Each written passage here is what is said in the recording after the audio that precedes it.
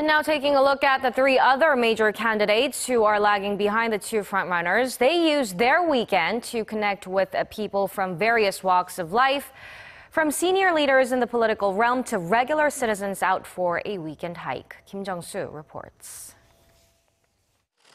To give themselves more time to prepare for Sunday night's TV debate, the candidates kept their campaign schedules to a bare minimum, with most of them closing out before noon.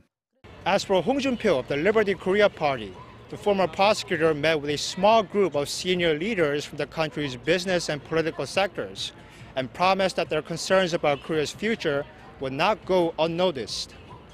He also told the 7-member group, which included former ministers and Supreme Court justices, that he's the man best suited to reinvigorate Korea's conservative bloc, which is struggling to regain its footing after the impeachment of former President Park Geun-hye, also a conservative.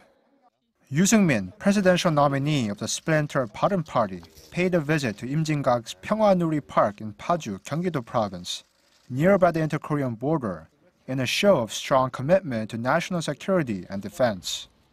Sang-jeong of the Progressive Justice Party made a surprise appearance at a hiking trail in Bukhansan Mountain in northern Seoul.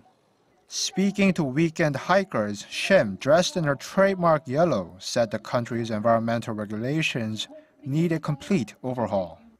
After years of flawed environmental regulations, nature is hitting back at us. We need a strong candidate who can solve the ongoing problem of fine dust in the air and the looming dangers of nuclear power plants. Shim also shared her thoughts regarding the nation's political environment.